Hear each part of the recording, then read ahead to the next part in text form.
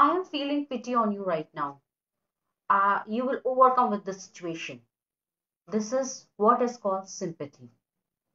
And when I am feeling exact the same emotions that the person might be feeling, and I'm hand holding the person with the courage, with the help examples that how I have gone through the situation and how I have overcome, or helping him out with a hand to go through the situation.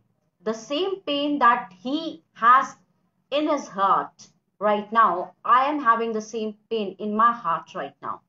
So it doesn't mean that we should be going through the same situation, but we actually feel the pain, we actually feel the sufferings that the other person is going through right now. That is called empathy.